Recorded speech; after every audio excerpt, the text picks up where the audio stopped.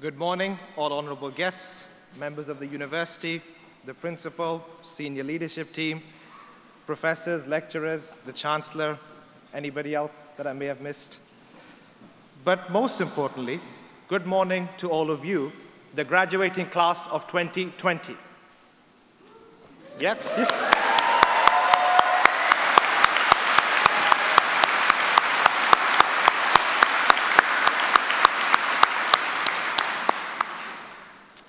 Everyone can relax. I'm not running for president again. 2 years was enough, and legally I can't anymore.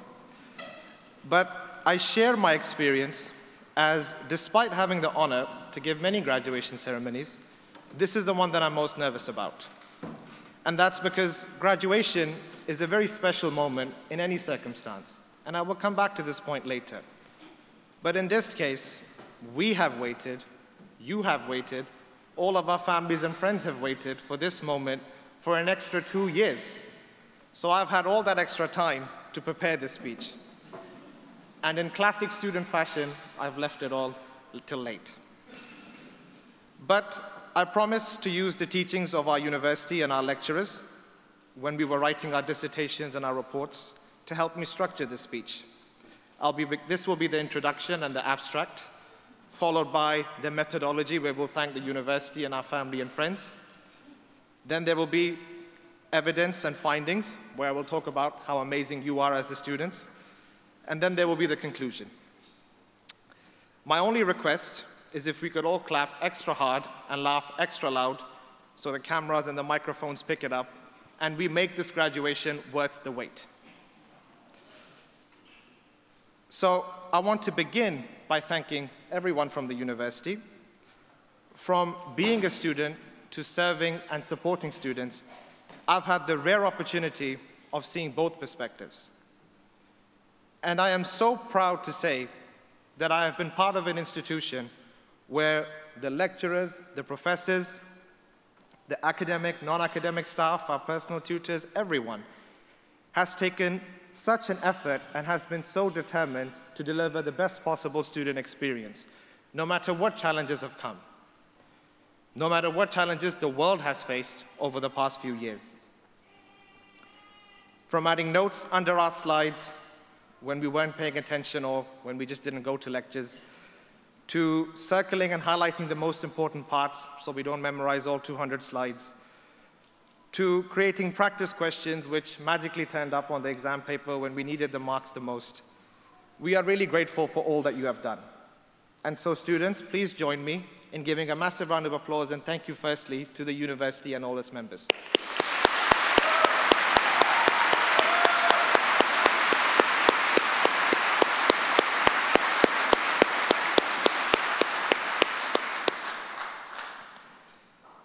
Let's now take this moment to appreciate all the support we have received from our family and friends, and the so many more that we have gained as we have gone along this journey.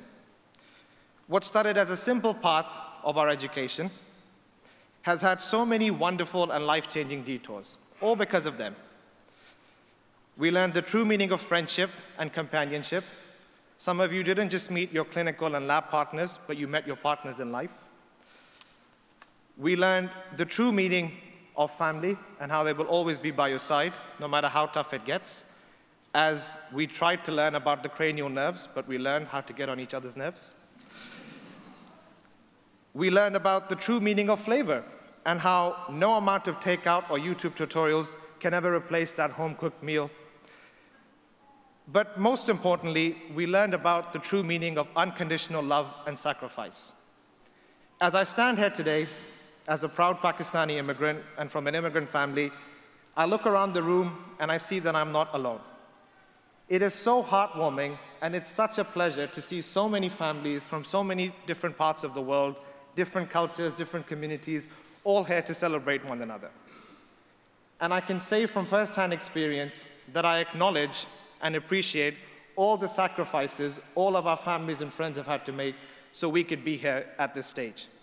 So students, please join me again in thanking our families and friends for all they have done for us.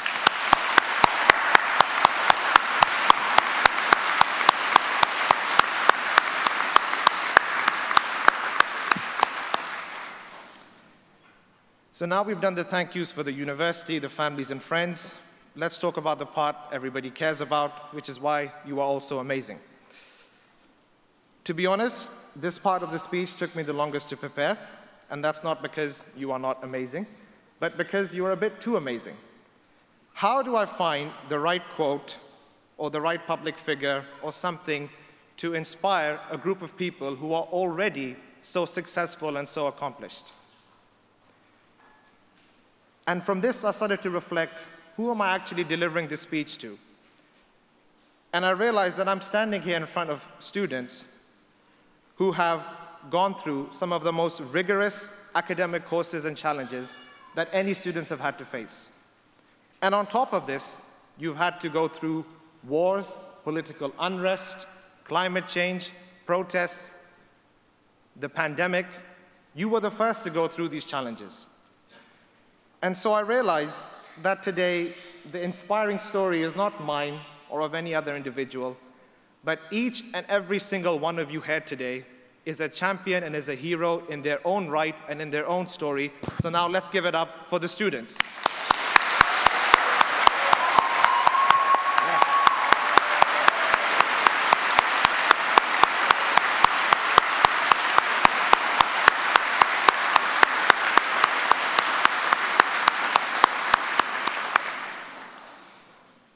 I would like to conclude this speech with one final request. Let's not look at today as the end of a chapter, journey, or path, words that I've realized I've used too much in the speech already. But let's look at this as the beginning of an even more successful, even more exciting, and even more amazing years ahead. And in the words of Maya Angelou, I want you to remember as you continue to serve others. They may not remember your name, but they will always remember how you make them feel. Thank you so much for listening. It has been an honor to serve as your president. Congratulations to you again.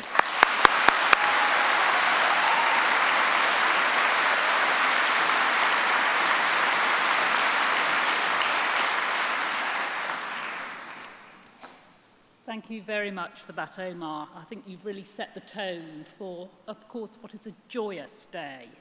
I know it is formality, and we have the University of London Mace, but fundamentally, we should be very happy. So, graduands, parents, supporters, friends, our Chair of Council, colleagues, guests, and our honorary graduate, Agri Burke, who we're going to hear from later, who is a psychiatrist that's made a huge impact and has been known to St. George's since the 1970s and 80s and beyond. Graduation ceremonies, as I say, should be joyous and are a celebration. And it was awful that we were denied this opportunity. And for you as a cohort, perhaps you wondered if this day would actually ever come, but here it is. And we have 7 ceremonies this month to reflect 3 cohort years, and it's wonderful to have you here. Of course, perhaps not everybody is here, and I'd just like to take a moment to acknowledge what COVID has taken from many of us, not just in terms of our lives, but also many loved ones. There may be empty seats here in the auditorium, or people missing from your wider community life or family. And I'd just like to say we do acknowledge, as Omar has already, the incredibly difficult circumstances which had to be combined with study at this particular time. And so we're very proud of the journey that you've taken to get here and the triumph in spite of everything. In March 2020, we were forced to work remotely on the whole, and virtual meetings and online lessons became the new normal. Everybody had to find a way to cope with these circumstances, and for many, it was by doing. In these sometimes felt the darkest of times, the St. George's community and its frequently cited family feel shone through. There were so many activities undertaken, And an example of this is 170 students helped distribute food and self-care items throughout the hospital and beyond. Many demonstrated selflessness and turned to serving others. It's not appropriate to name-check everybody, but I want to say we do acknowledge what you did and what a difference it made. Also, from the point of view of the university and its research, COVID gave us an opportunity to really contribute through our specialism in infectious disease. It directly helped the world through the crisis, the biggest pandemic that there had been in our generation. Researchers from our Vaccine Institute played a vital role in the development of COVID vaccines, acting as a site for major trials of the Moderna, Oxford, Novavax and Imperial vaccines. And the Institute's work continues, and we are currently leading the world's first Omicron-specific trial. Last month, we welcomed, alongside the hospital, the now former Health and Social Care Secretary, Sajid Javid, to Tooting. On his visit, he showcased the £1 billion government partnership investment with the vaccine manufacturer Moderna. He chose to come to St George's, in part because of this world-leading work in vaccines, being led by our professor, Paul Heath. Earlier in the same year, St George's worked alongside obstetrician Professor Asma Khalil to show that vaccination during pregnancy, which was a very contentious issue, had important benefits. It demonstrated a reduction of the tragedy of stillbirth by 15%, and importantly, was shown to be safe for both mother and baby. We are continuing to find new ways to contribute and learn from the COVID response. Our enterprise team has recently teamed up with a London-based business looking at masks that, as the wearer breathes in and out, can detect COVID positivity or negativity. I think you all know that our guiding mission has been to pursue excellence in academic medicine, healthcare and science, and that's been consistent for many years. And many of these aspects were clear long before the C word was everywhere. Research excellence is measured, and we were delighted when the Research Excellence Framework that looks across the nation and in an external peer review fashion, we got our results. It's always an anxious time waiting for results, as I think the students will recall. But we did very well. There were 129 institutions ranked, and we were absolutely thrilled to become joint 8th in that. So we had punched far above our relative size. This is because of our impact. Impact means that discoveries go beyond theory and actually have an influence on life and practical benefit. We have a footprint that means that 91% of our research outputs were rated as world-leading, not nationally leading, but world-leading. And it's testament to the focus and outstanding researchers we have at St George's, but importantly, the links that we've forged all over the globe. I'll give you an example of one of the areas of expertise. Professor Mike Sharland has looked at neonatal sepsis. This is a life-threatening bloodstream infection that affects up to 3 million babies a year. The team showed that both in rich and poor countries, babies die because they are receiving treatments, but they are no longer effective. And our study is a major global trial to look at new treatments with a view to reducing these deaths. Another area that you may be familiar from the media is that of sudden cardiac death or arrest, if very promptly treated, for elite athletes. And we have world expertise in this area. And we're contributing in the way that we're trying to find ways, led by Professor Sanjay Sharma, again supported by a wide team, to try and examine where these electrical patterns of abnormality are in advance of the ultimate problem occurring. We have developed new recommendations that have increased detection, and particularly importantly, to get the detection rates in athletes to above 84% from a former 40%. It may be that you're more alert to the news and the words St George's University of London because of your association with us. But the effect in terms of our visibility in all forms of media during COVID was very real. And we have dramatically increased our public speaking and information giving.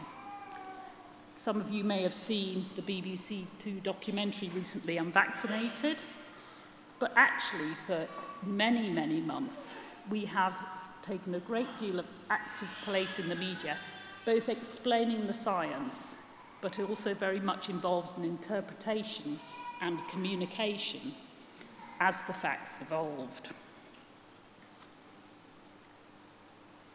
As a university, we are growing in esteem, and a number of markers of this are, for example, Professor Tom Harris was elected a Fellow of the Academy of Medical Sciences. John Friedland was appointed to the UK Health Security Agency Advisory Board. And along with the hospital, and against very stiff competition, and frankly something of an anti-London sentiment, we were very pleased to be designated to join a very few UK centres of clinical research which is funded.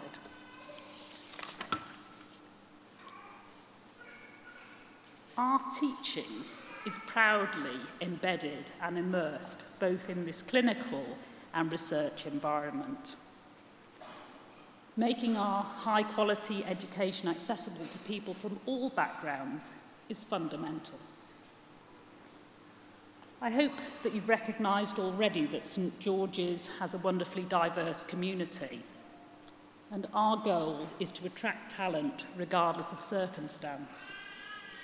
And this is also something that people have measured. And again, I'm delighted to say that in a recent study by the Institute of Fiscal Studies and the Sutton Trust, they looked across the many, many universities in the country. They assessed students at the age of 30 in terms of their employment and income. And on this again, we punched far above, and we were 7th, so we're very proud of that achievement. 7th for social mobility. I think a point that's important to me is, combined with this, it's not a theoretical pursuit, but I think it's essential that we educate a future workforce that is truly representative of the wider society that it serves. And I see that all the time, still in my practice as a medical doctor. Omar, you've already mentioned what an embarrassingly and enormously talented group of students these are. Some of you, as well as your studies, are sports stars. Some of you are very much focused on your social life and become social stars, something of which I approve. Some of you have even started your own businesses with entrepreneurial flair, or capitalised on your abilities on the stage. For us, every one of you, you have a special talent, and I thank you for everything. Many of you already have begun through your employment to make extraordinary contributions or through the wider community. I hope you feel you've been well taught and well prepared for the future. and certainly to reassure you that in terms of onward employment, the last league table that I'll quote to you is that of graduate prospects, how likely you are to be employed successfully at the end of your degree. And on this particular league table, we are top in the UK.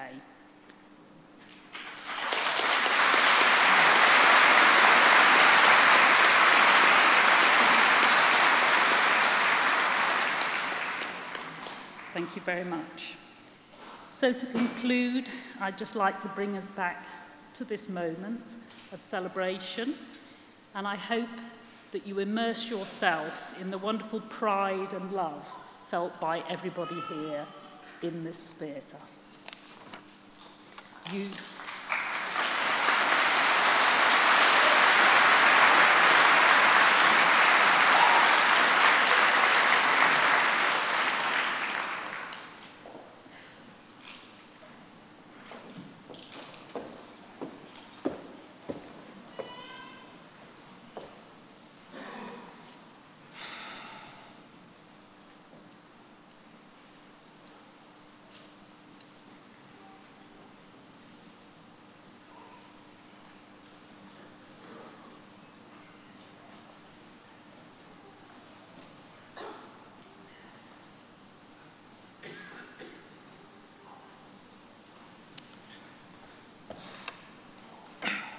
It's now time to greet former students whose achievements the university celebrates today.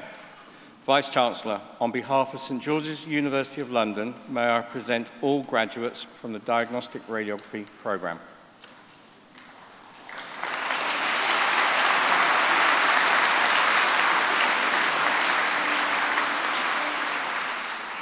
Sherin Vampy.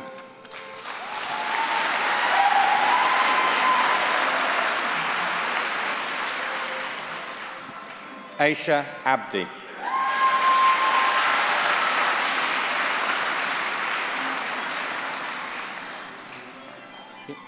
Nemo Abdi.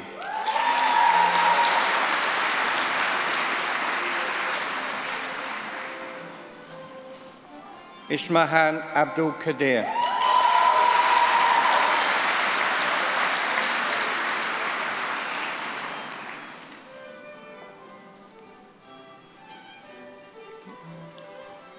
Hamdi Abikar.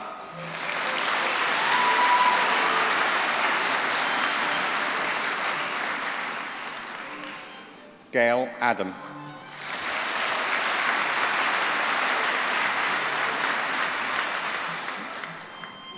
Mushtaq Adan.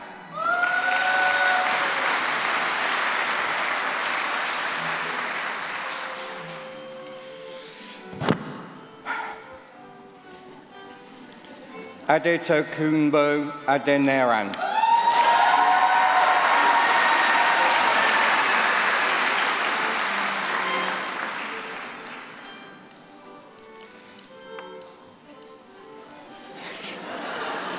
Apologies. Oluwe Feyi Kemi Akinmeyi. And I know I butchered it, I'm sorry.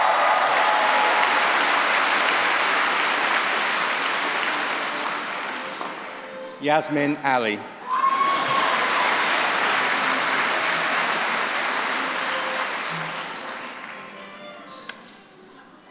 Sanet Araya.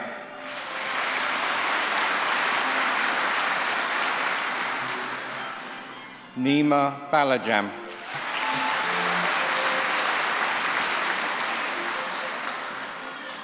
Harpreet Batra.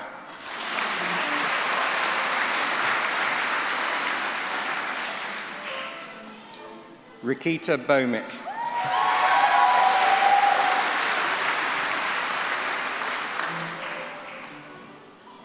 Sanaya Dilara.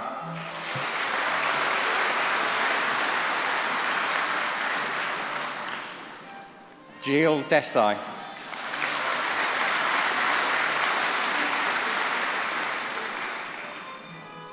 Eunice Endo Mingala.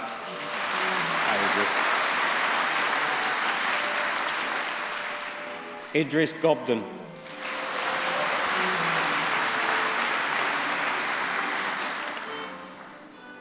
Marianne Granada.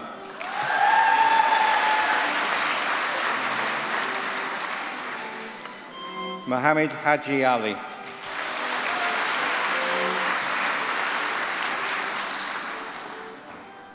Mariam Hassan.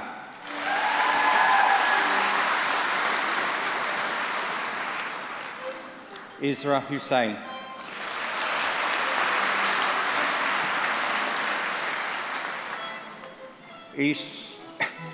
Aisha Ishik.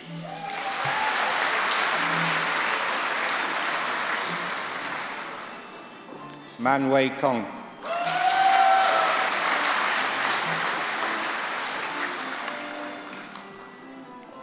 Megan Lowen.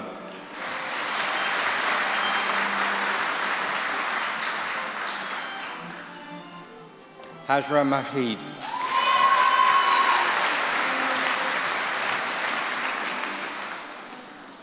Amelia Manuel.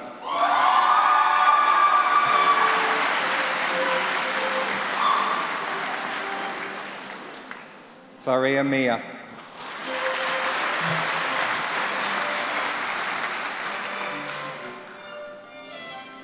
Ikhlas Mahamud.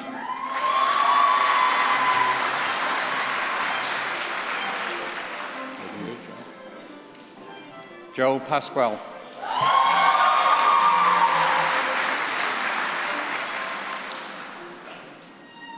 Mihar Patel.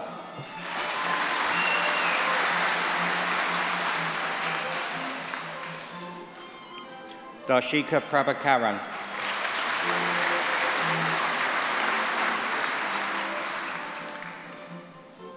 Lauren Schilling.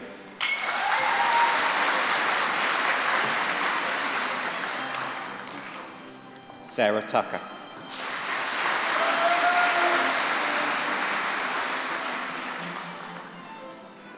Anna Maria Vanava.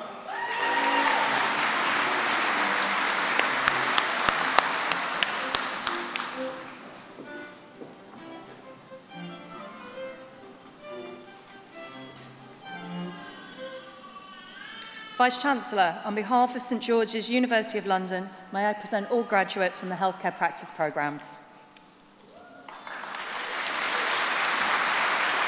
Nefertari Vizeo.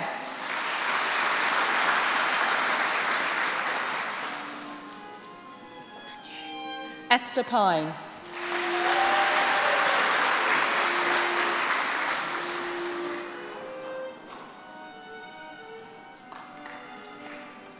Sharon Angle.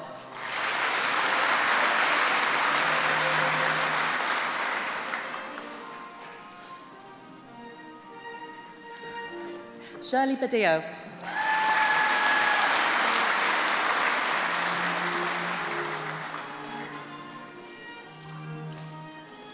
Finola Brannigan Freeman.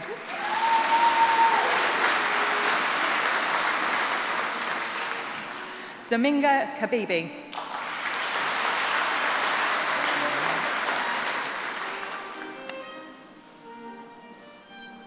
Daniswar Dawu.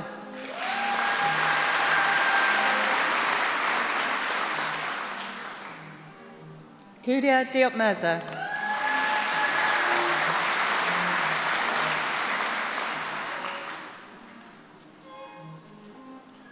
Taylor Graham.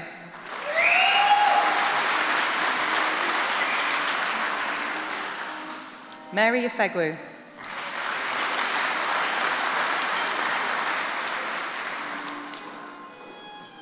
Agadia Indrasweet.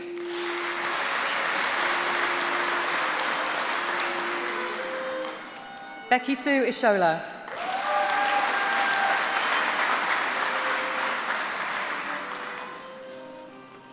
Shah-Marie Lang.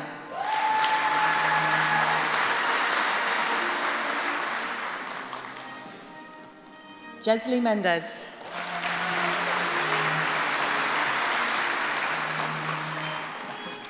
Gemma Murphy.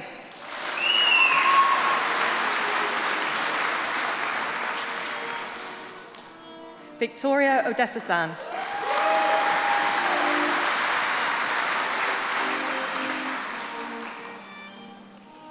Vera Otwoma.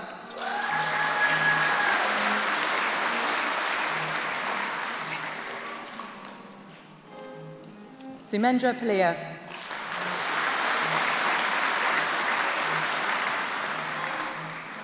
Shivani Palia.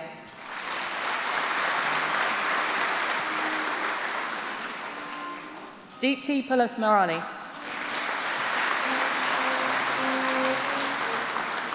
Nina Underwood.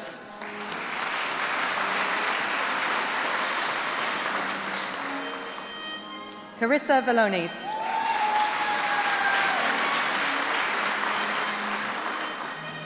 Sandra Ward.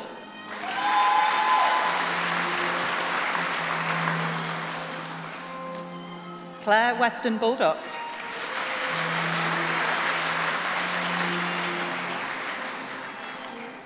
Adeniki Abadoy.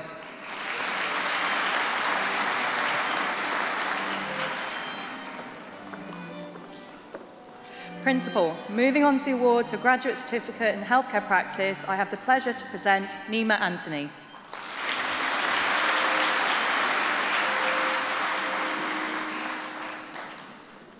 Swanim Karki.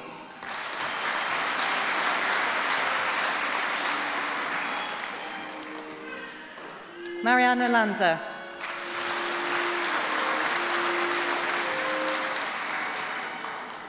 Srijana Tapper.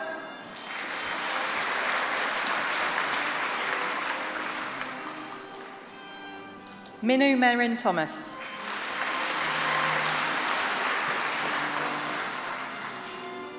For the award of BSc Honours in Healthcare Practice, Catherine Hedges.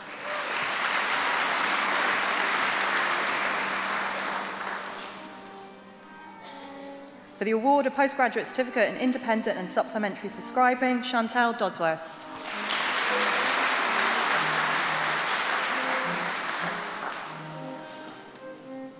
For the award of Postgraduate Diploma in Healthcare Practice, Shiny John.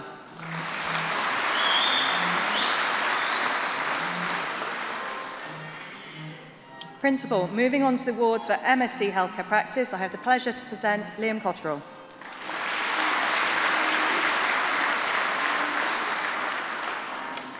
Penelope Millard.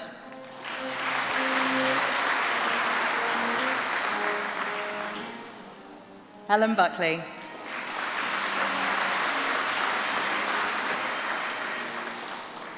Clodagh Delahunty.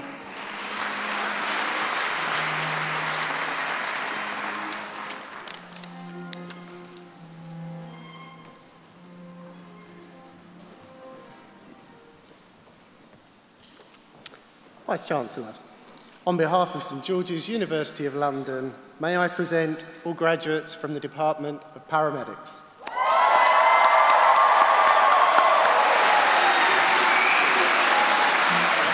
Nicole Rogan.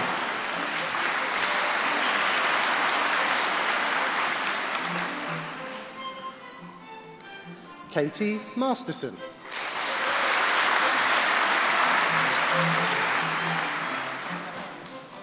Laura Andrews.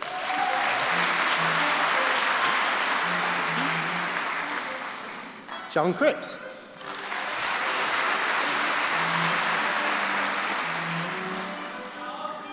Keith Hennerly.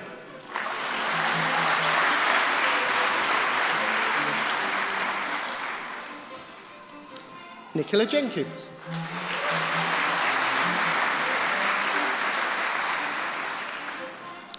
Chris Richardson.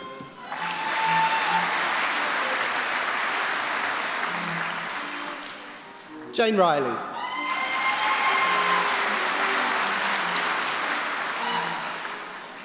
Olivia Radfield.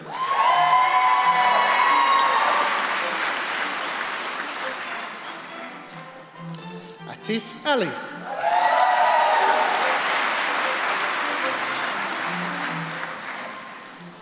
Sharon Atkins.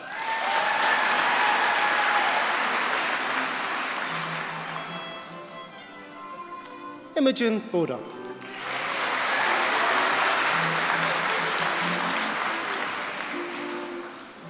Robin Bass.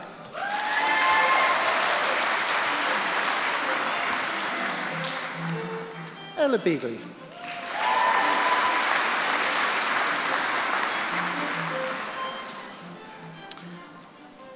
Rachel Bennison.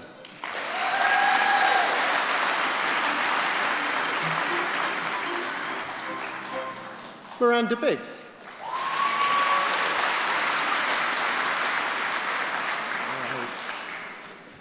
Melanie Bourne.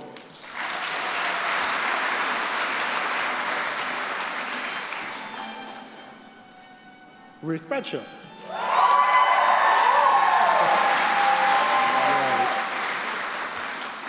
Matthew Broad.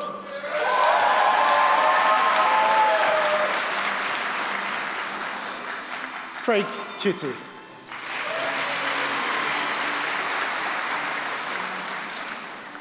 Andrew Ciccarelli.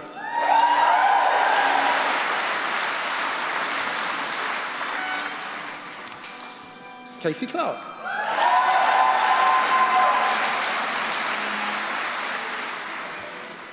Imogen Calliford.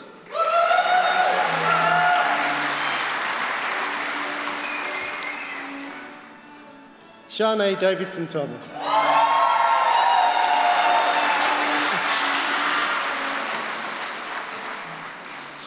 Awarded the Outstanding Endeavour Prize, Lauren Dawson-Hazelwood.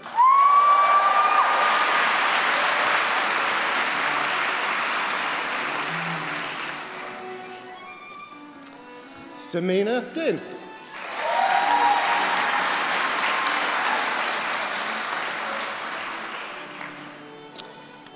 Poppy Donaldson.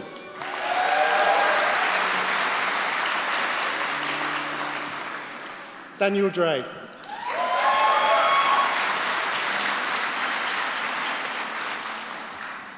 Lindsay Eade.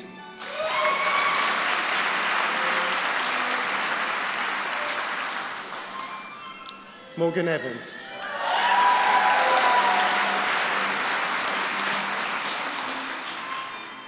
Anna Ford.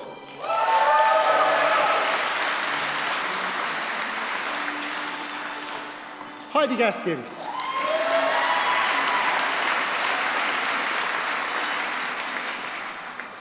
Edward Giles.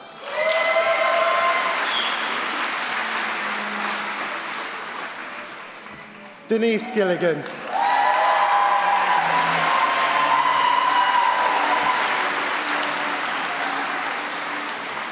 Anne-Marie Glover.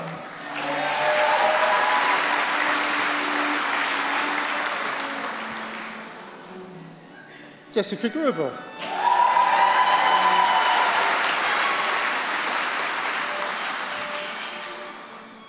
Laura Hackett.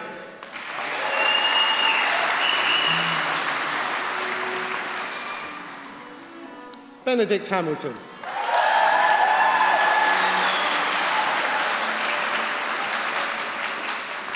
Amy Hansen.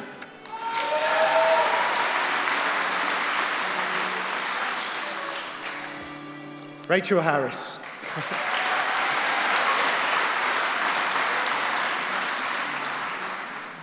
Paul Harris.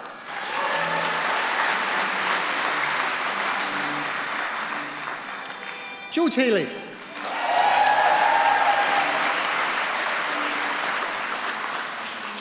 Ryan Hayward.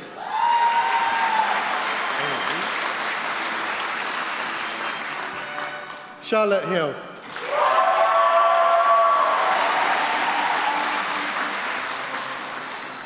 Natalie Hobden.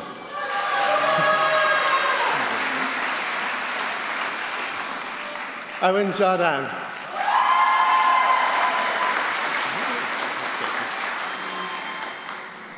Jacob Jill.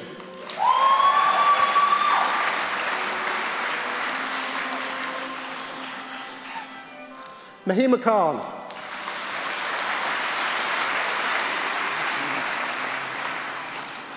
Georgia Laurenti.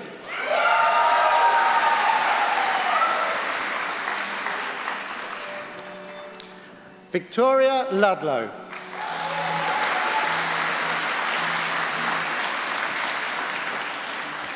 Con McGuinness.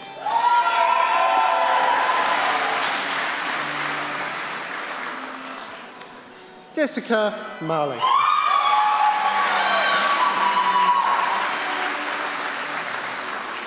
Chloe Marshall.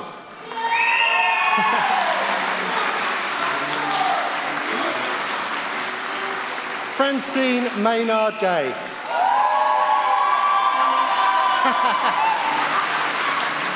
Good morning. Rebecca Mepstead.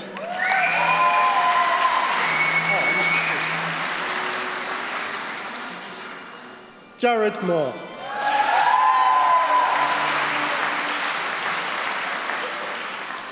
Teresa Murphy.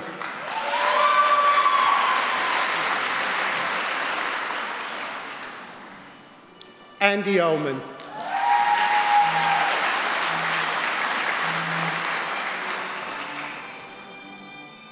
Gavin Parrish.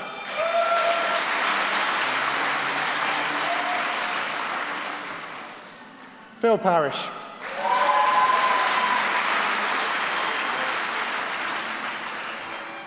Ruth Patton.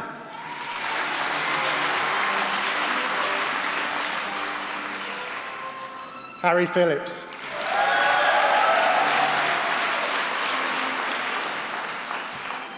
Simon Popinski.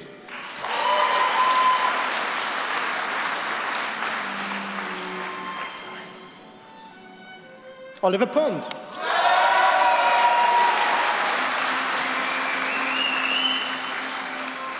Joe Pullman.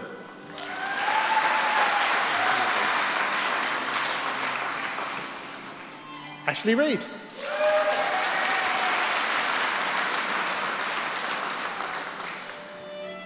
Annabelle Rice.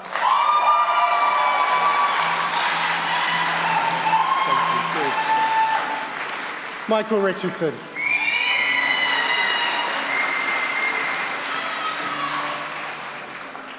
Emma Slater.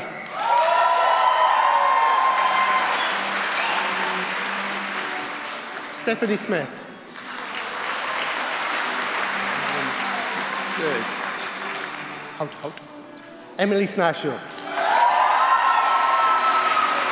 Hello. Michael Stoker.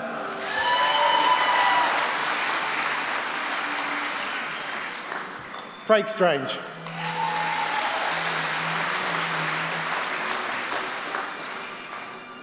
Awarded the Principal's Prize, Jonathan Tukey.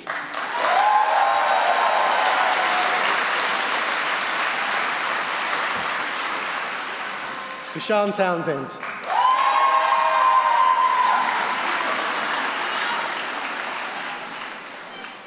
Gary Turley.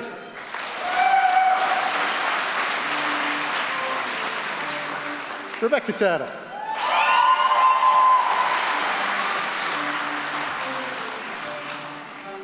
Jessica Wells.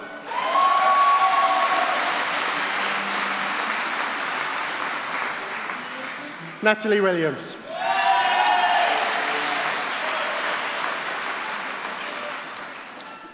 Awarded the Overall Achievement Prize, Gareth Williams.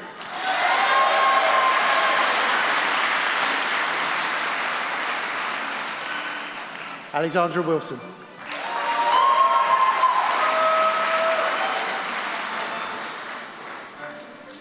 Awarded the Oliver King and Immersive Education Prize, Tia Wood.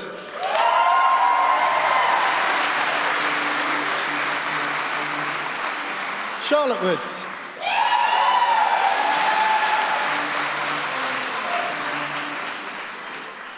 Aaron Wright.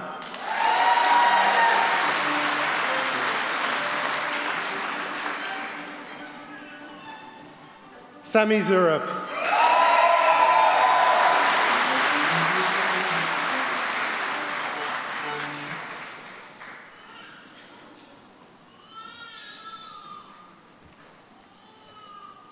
Vice-Chancellor, on behalf of St George's University of London, may I present all graduates from the Occupational Therapy programme.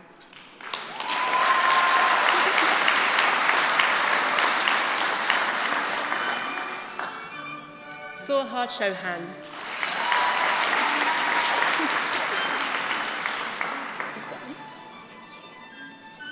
Cheyenne Ferry.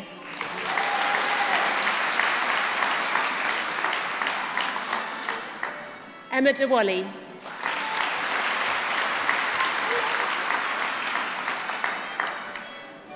Amanda Hughes,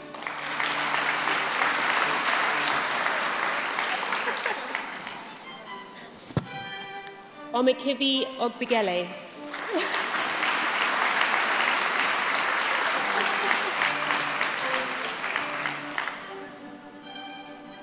Letitia Rosario,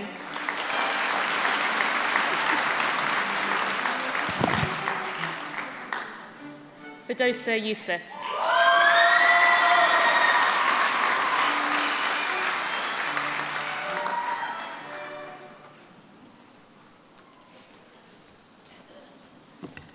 Vice-Chancellor, on behalf of St George's University of London, may I present all graduates from the Physiotherapy programmes.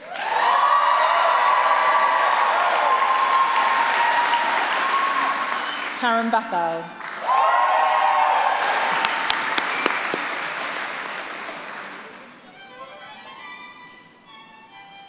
Naomi Brady.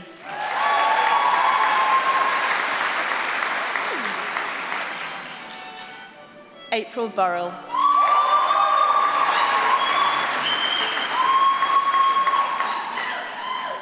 Philip Chittock.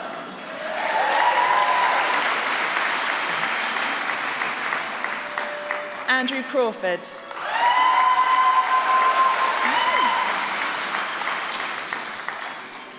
Annabelle Donald.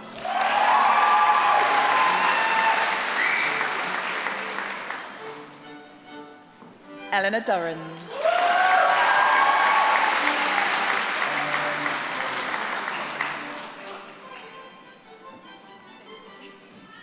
Emma Elliott.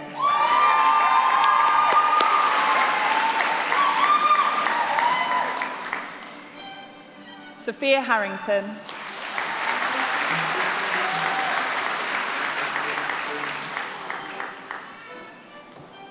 Daniel Hermanstein.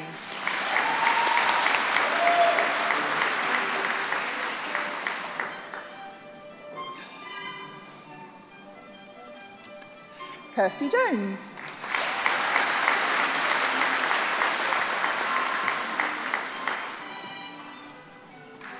Jocelyn Leslie Hoyles.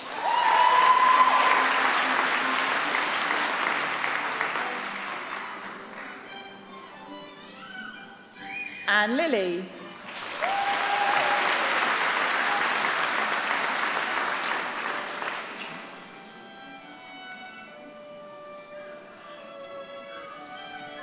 Katia Morris.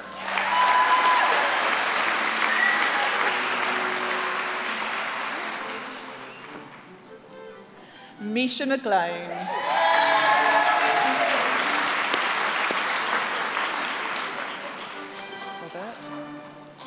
Robert McNay.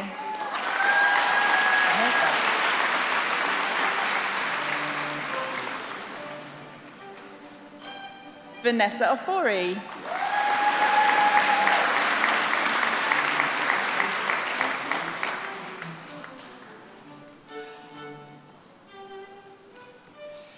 Awarded the Excellence in Student Placement Prize, Olatunde Oladipupo.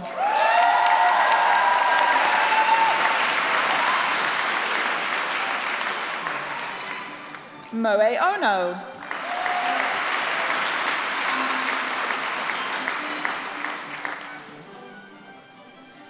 Victoria Oshin-Remy.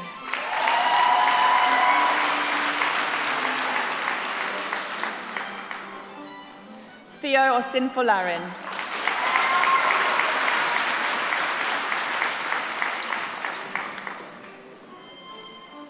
Libby Ostrowska.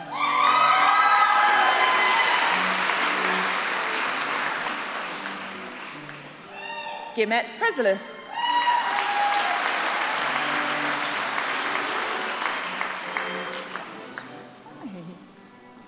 Stephen Robinson.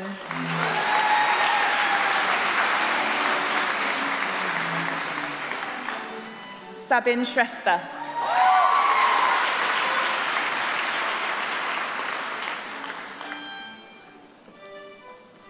Sungavi Srivijaya Raja.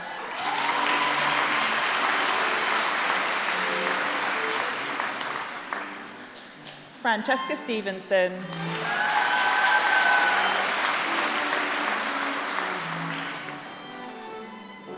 Safia Stratford.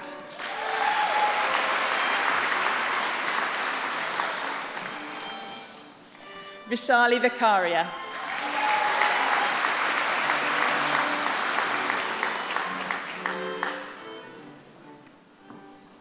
Dominique Williams.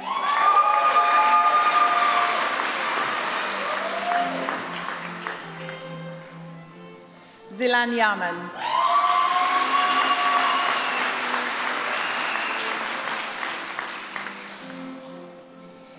Principal, now moving on to the presentation of the awards for MSc Physiotherapy, I have the honour to present Dina Bailey.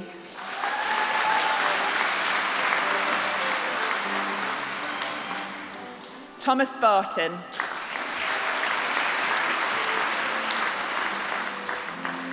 Zachary Boughton.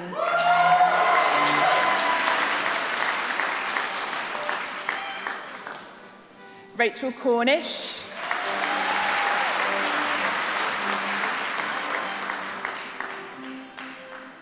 Lauren Farley.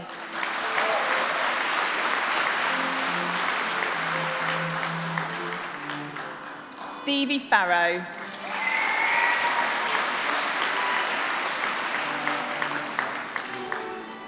Chris Groves.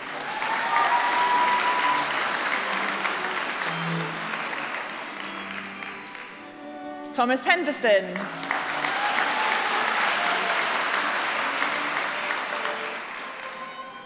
Jason Hong.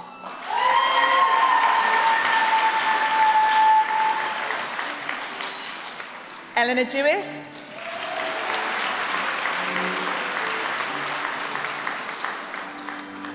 Kieran Kane.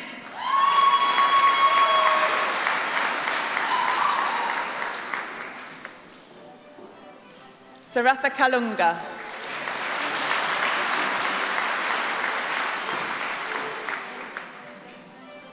Iselin Vesnes.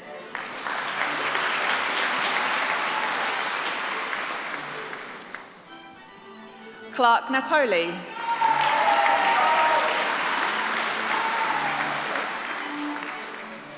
Amrit Singh Panasar.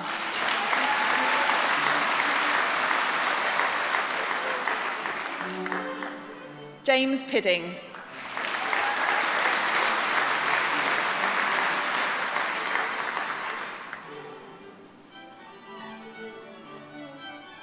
Sophia Rivas Alonso.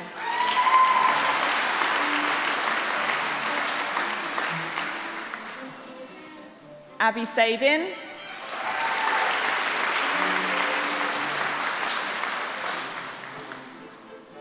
Emma Slack.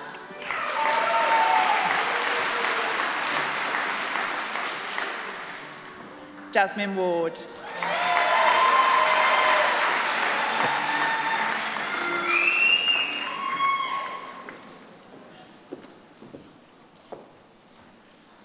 Vice-Chancellor, I have the honour to present an additional Diagnostic Radiography Programme graduate. Desiree Theodora Mitten.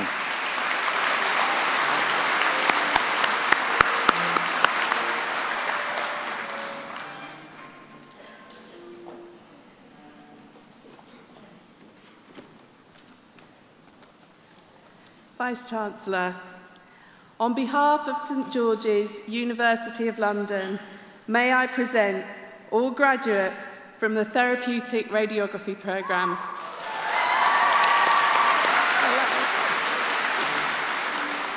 Fahima Alim.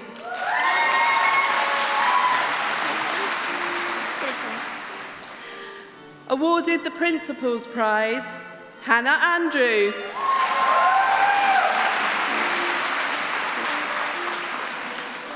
Hang on, Paris. Awarded the highest mark for project of clinical relevance prize, Paris Chandler.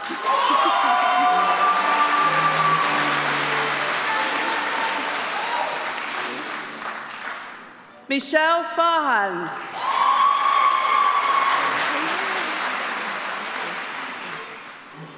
Simra Jawaria.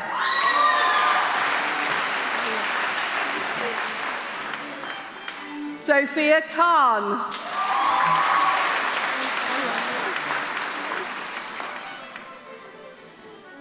Nazira Khan.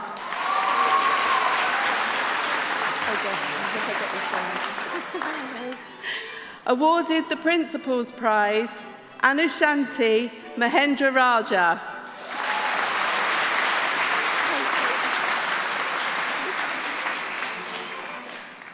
Awarded the Clinical Prize, Simon May.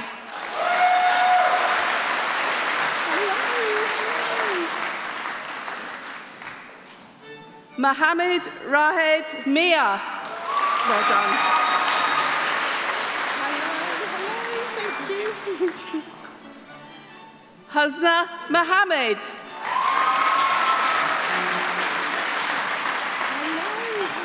Hello, darling. Thank you. Awarded the Clinical Prize, Hilda Nairenda.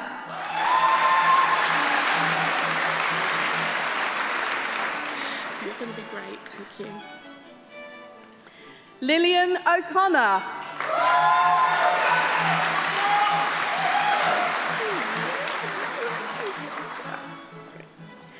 Chandni Patel. Hello. Asmaragi.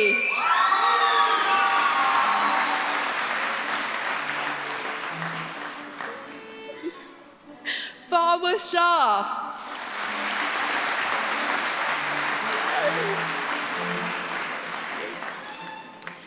And awarded the Learning Gain Prize, Sujeta Subentharan.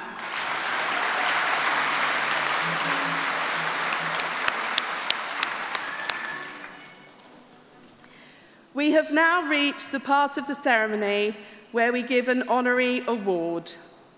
Professor Jane Safel will say a few words and present Dr. Agri Burke with his honorary award.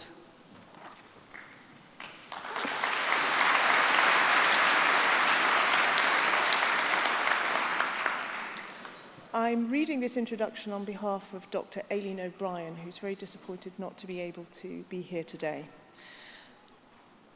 Chair of Council, Vice-Chancellor, graduates, family and friends.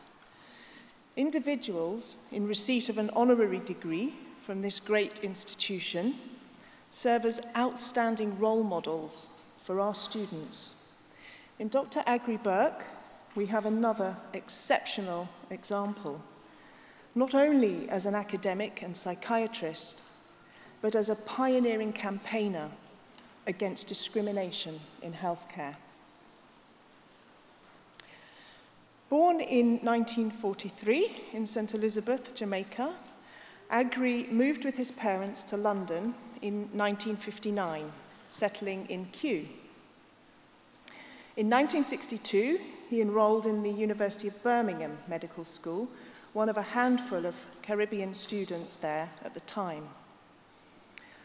After graduation, he began his psychiatric training in Trinidad and Tobago, and then went on to teach at the University of the West Indies, before returning to the University of Birmingham and completing his training as a research fellow in the Department of Psychiatry.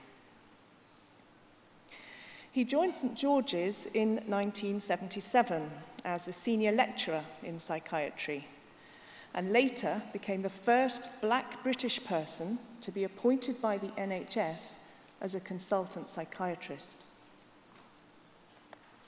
Spending the majority of his career at St. George's, Dr. Burke became highly regarded for his extensive research on racism and mental illness.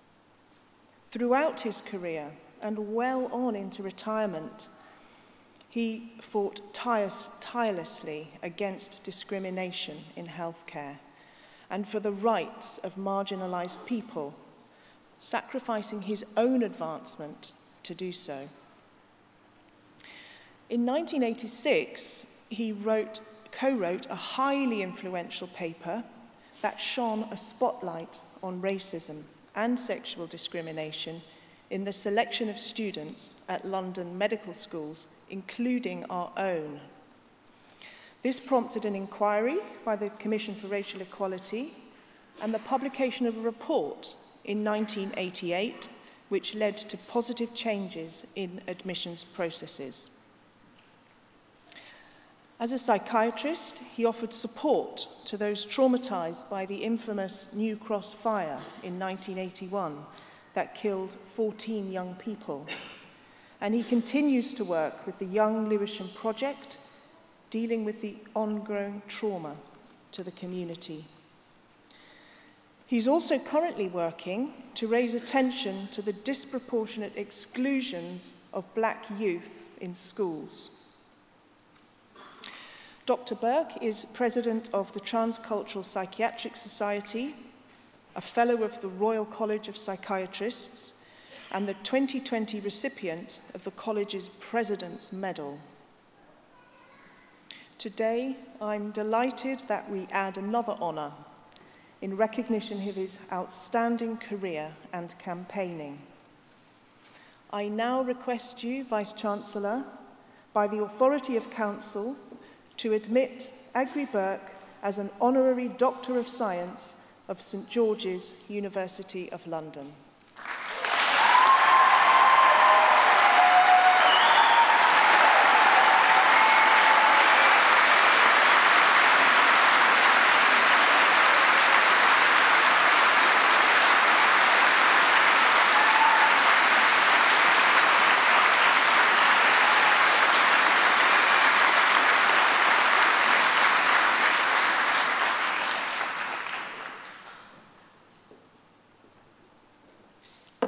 I lost my glass. It's such a great pleasure to be here and to be honored. I came up this morning on the train, no, underground, I think they call it underground. And as we moved towards London, we came from Putney, the colour scheme changed. I wasn't alone anymore. And then I've come here, and it's nice up here. Color scheme change again. There is this struggle in Britain of making sense of who we are. For example, they say I'm a Caribbean person. And Caribbean is a whole set of people, you know. A whole set of people. Some come from here, and some come from there. But you know the name Burke come from here. And 80% of us in Jamaica, we mix up. There's no black Caribbean. It's Caribbean mix up. I go up to Scotland, and I was looking for a way to find my way around Scotland. And I met a man, and he said, "You don't know anything, the clearances were worse." I said, "What do you mean?" He said, "They got rid of us too." He said, "It's not just you that suffer, we suffer too." So you have this great problem of how to make sense of a situation. During the COVID period, it's been very hard for young doctors and young nurses. I think the old ones too, older ones, also found it extremely difficult. And they had a thing, compassion fatigue. So you feel for the person you're caring for, and you feel, but a lot of them are dying. So it's a difficult situation to make sense of. Well, when we came to Britain, my family, my parents, went to school here for 2 years at Sheen Grammar School near to Putney. And you know, we had this motto at Sheen, enrich the time to come. And that's what I've sought to do. It don't matter really whether you're from A or B or C. If you're going to enrich the time to come, you enrich the time to come. You make sense of the situation you're in. But we are going through very difficult times, and you know, when I got this offered for this degree, this honorary degree, I was so pleased. It seemed to me that the school that I've worked with and from and a part of was doing something beyond belief. And I must thank the school, Jenny Ham and her colleagues for this. The critical period in my training was back home. I went to Birmingham here, then I went back home. Caribbean is the home, but where is the Caribbean? It's everywhere. But I went back home. And I saw the poverty, and I saw the hardship, and I worked with it. And it irritates me a great deal that my colleagues in psychiatry believe that we have a special condition because we are Caribbean. We were slaves, and then indentured workers from India and China. The old-time India, you know, before they split up a bit. And it irritates me that somehow I am singled out as though I have something special about me, like aggression. I bad, you know. And the people then from the Caribbean, bad. So the figures show that. They confirm that we're bad. But we're good as well. And if you have a balancing of good and bad, you may come out to better. You could come out to better. It's a terrible thing that even in my own profession, there are these issues that need to be dealt with. I went once to a hospital in I don't know where it was. I used to do some work giving second opinions about what is wrong. And a nurse, a European nurse, he said to me, "You better be careful. They said to us that if a patient comes in from the Caribbean, like the one you're going to see, he has or she has a certain condition." They say to us. I didn't ask any questions. I just listened. But was that really happening? Was it really happening that St. George's, for example, had a period when, like other London medical schools, it was selective in who it wanted to come in? Is it really true? I think it was. And St. George's corrected it, and it's such a wonderful thing to be here, to see how well the correction has been. Progress has been made.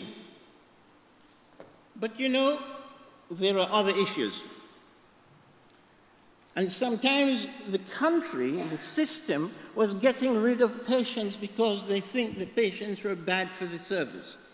A thing called repatriation. And I went home from here to the Caribbean to see what happened to the people who were being sent home because they were repatriated. They did badly. Unless, like a mother, had no support from a grandmother and went home to get the support. Those did well. But compassion is such an important issue in life that one can't just punish a patient or punish a person because they're getting on bad. And so we come back to this issue of the prison. Is it likely that the majority of patients in prison are suffering from mental disorder? It looks so. So how do we distinguish?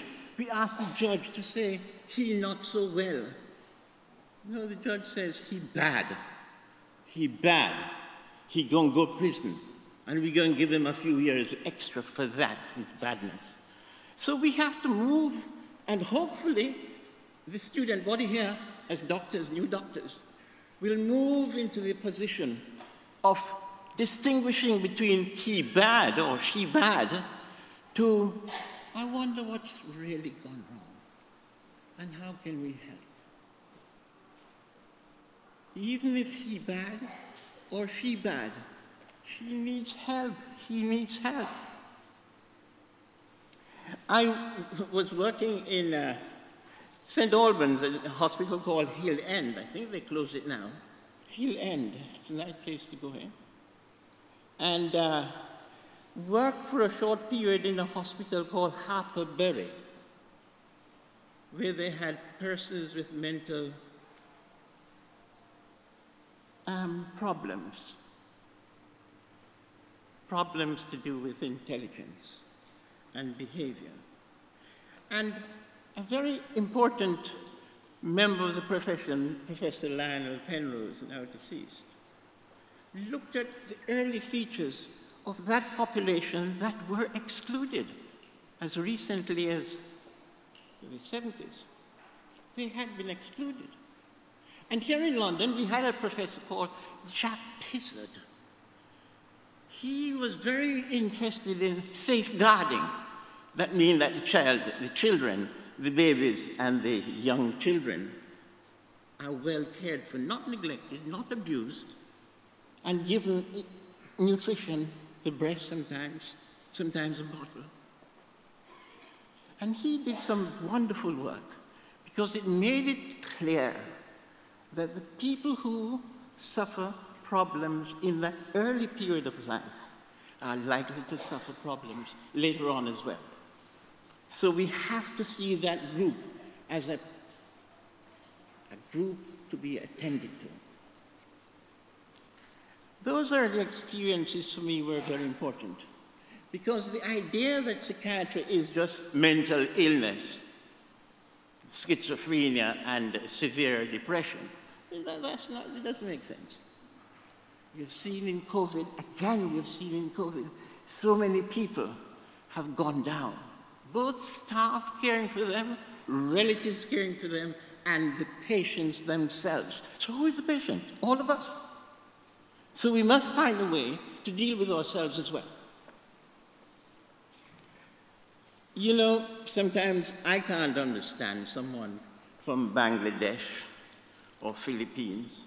And so we set up a group in Tooting, an interpreting service. And it was so sad when, with funding at a premium, we had to shut it down. How can you understand someone who you can't even understand? You know, it doesn't make sense.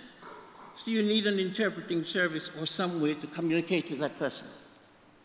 And so these challenges have been so important to me, and I share with you some of the issues that one had to deal with. But poverty, real poverty, economic poverty, it's a bad thing. And it causes mental distress and disorder. Poverty is poverty. It's one of the worst things in the world. Perhaps it is the worst. And we're going through a phase where the service we present, the students here will have to be proud of and part of, is suffering because there's a struggle between poverty and wealth. And who defines which one we belong to? Or perhaps both. That is the challenge for the future. To find ways to reduce the consequences of poverty and to eventually reduce its existence, its severity, and the problems it presents. It is such a pleasure to see all sorts of people here coming and getting degrees and certificates. I thank you, Madam President, for your kindness.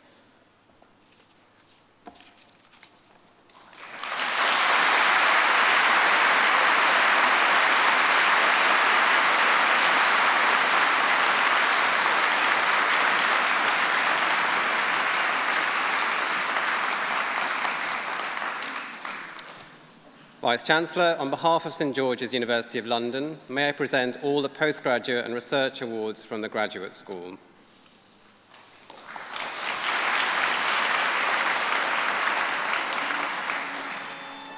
For the awards of Postgraduate Certificate in Healthcare and Biomedical Education, I have the honour to present Stuart Crowe.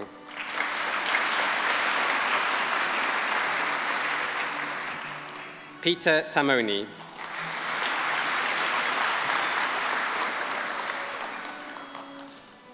For the awards of Master of Research in Biomedical Sciences, I have the honour to present Prince Ajay Iyer.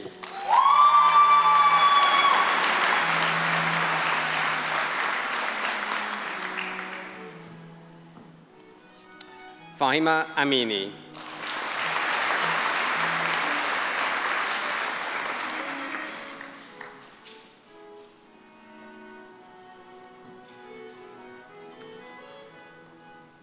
Aisha Butt.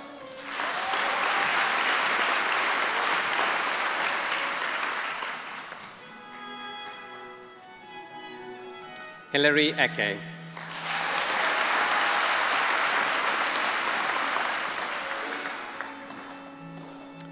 Salma Mujib.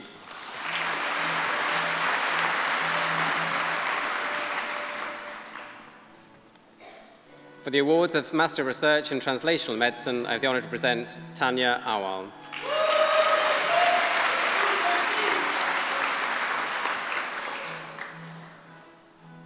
Felix Effa.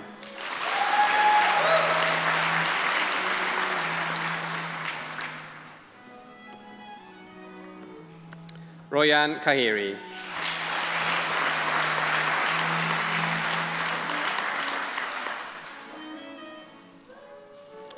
Nafisa Adamu Nayu.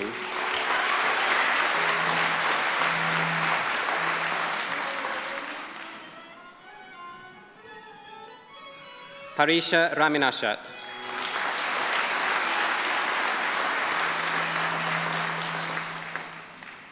Awarded the Principal's Prize, Ratna Romi.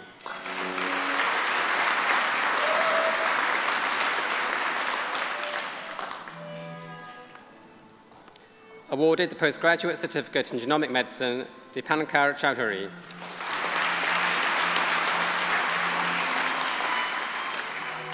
For the awards of Master of Science, Genomic Medicine, I have the honour to present Alfonso Di Gorgogescu.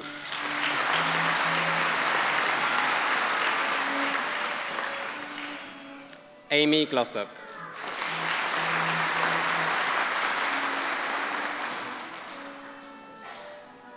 Violet Gomba.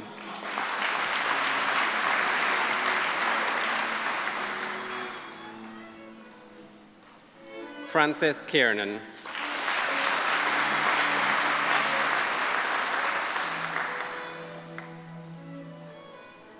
Vinisha Surijadadu.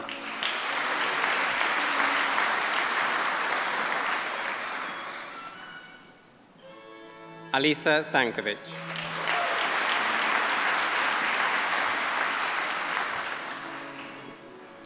For the awards of Master of Science in Global Health, I have the honour to present Temitope Kenafalobi.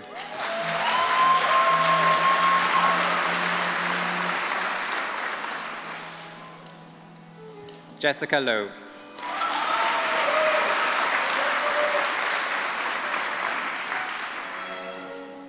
Sepan Malek.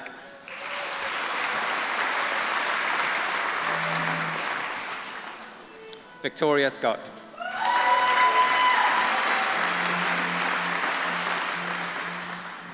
Carol Masango.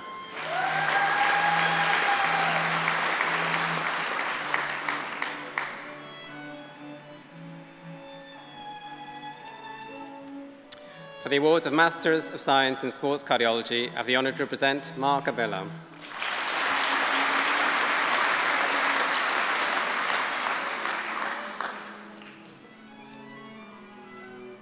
Arebola Moreno Antonio Luis.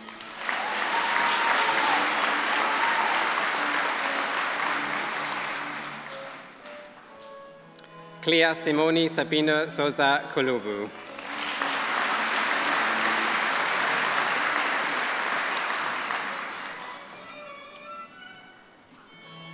Vasilios Deliandis.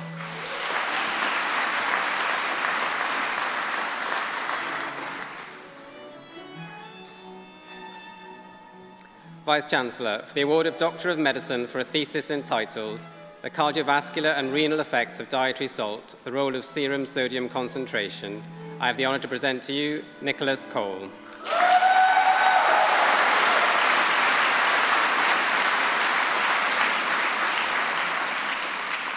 Vice-Chancellor for the award of Doctor of Philosophy for a thesis entitled Modelling Antibody-Mediated Modulation of Simian Immunodeficiency Virus Colorectal Infection, I have the honour to present to you Kelly da Costa.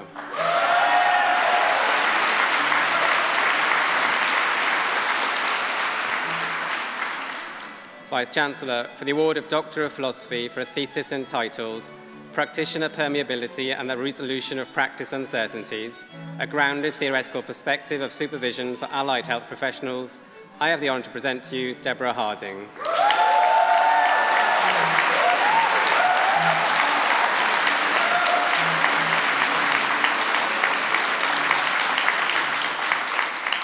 Vice-Chancellor for the award of Doctor of Philosophy for a thesis entitled Evasion of the Innate Apoptotic Response by Classical Swine Fever Virus N-Terminal Autoprotease, I have the honour to present to you Samuel Hardy.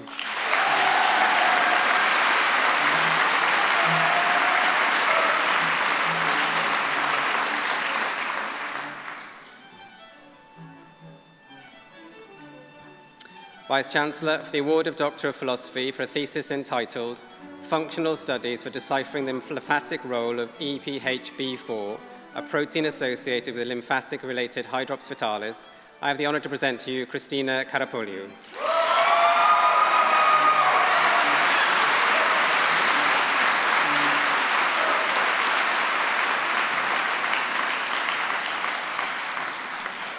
Vice-Chancellor, that concludes the graduate awards to be presented at today's ceremony.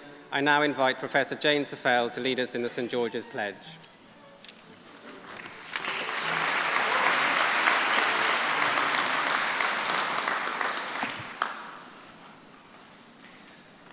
The pledge. The pledge is taken by all our graduates on graduation day, and it's an opportunity to collectively recognise the core values that guide us in our professional lives. Reading the pledge aloud is one of the most powerful moments in the academic year. By taking the pledge together, we acknowledge values that are central to all our endeavours, such as seeking help, avoiding harm, respecting one another's rights, and the importance of warmth, compassion, and understanding. So I now invite all graduates who've graduated today to stand up, and we will read together the pledge, which you will find on the last page of your programme. I think there are still some people refinding their seats, so if you all make sure that you've got sight of the last page of your programme, we will now read aloud together.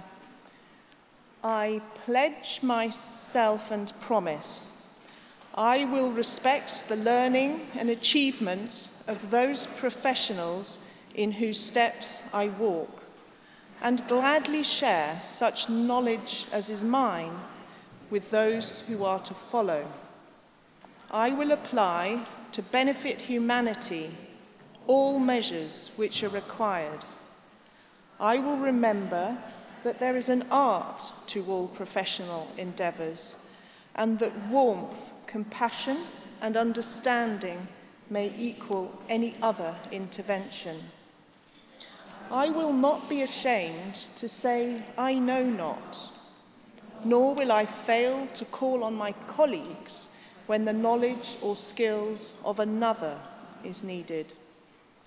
I will respect the privacy of my fellow human beings, for their problems are not disclosed to me that the world may know.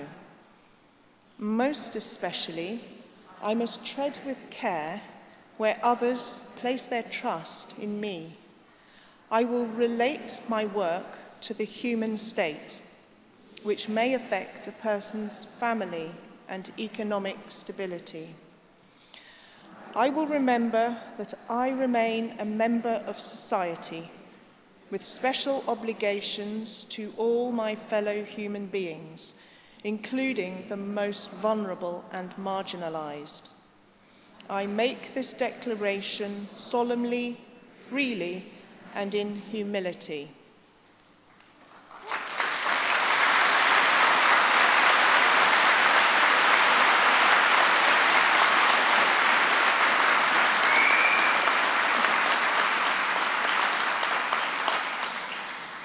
Graduates may now sit, and I invite Christine Swaby, Chair of Council, to close our ceremony today.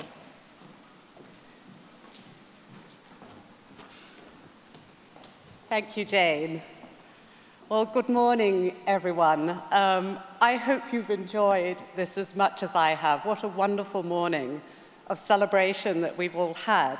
I think made all the more special after the deprivations we all suffered in COVID and not being able to meet face-to-face in such large groups. So it's really very special to be here with you, and I feel really privileged and lucky to have joined a little bit of your celebrations.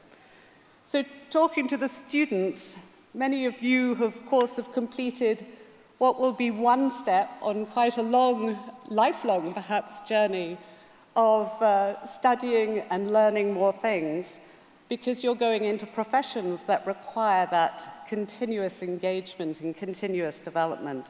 And I really do applaud and acknowledge the commitment that you've made in setting out on this journey and the positive impact your professionalism and expertise is going to bring to the benefit of society.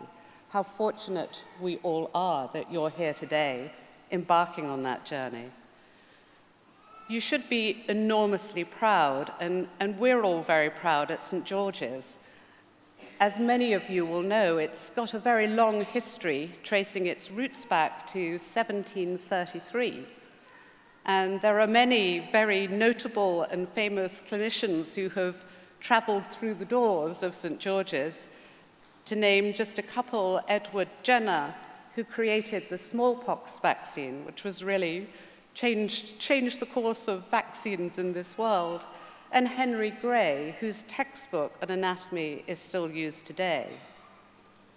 So as alumni of St. George's, you are now the guardians and the inheritors of that unique and really proud tradition. And of course, we don't just celebrate that because we're proud of the past. We think about some of those people as the inspiration for what may be achieved in the future. And seeing all of you come up to collect your degrees today and knowing how science is moving at really quite an astonishing rate in terms of progress and knowledge, it will be interesting to see how many renowned practitioners or groundbreaking researchers we have amongst us already today.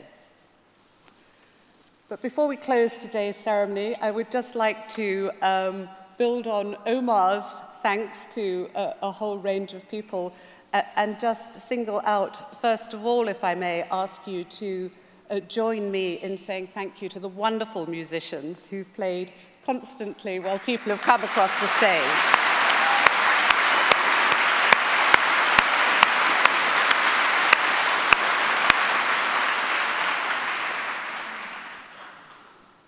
I know many of you will appreciate that organizing events like this relies on the hard work behind the scenes of so many people, many too many to mention here, but I would ask that you just say thank you to all the people at St. George's and indeed at the Barbican who have helped us so wonderfully make things run smoothly this morning.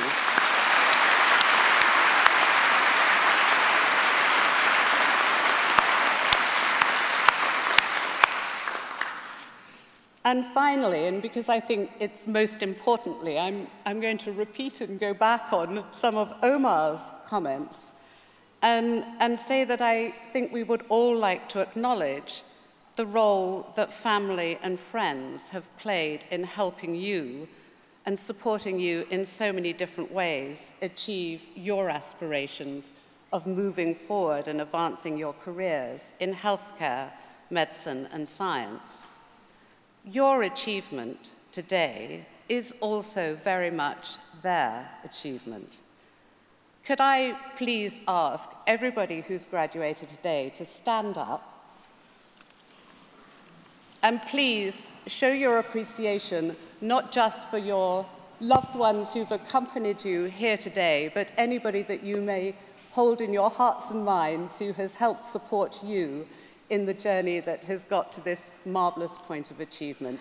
So please join me in thanking them.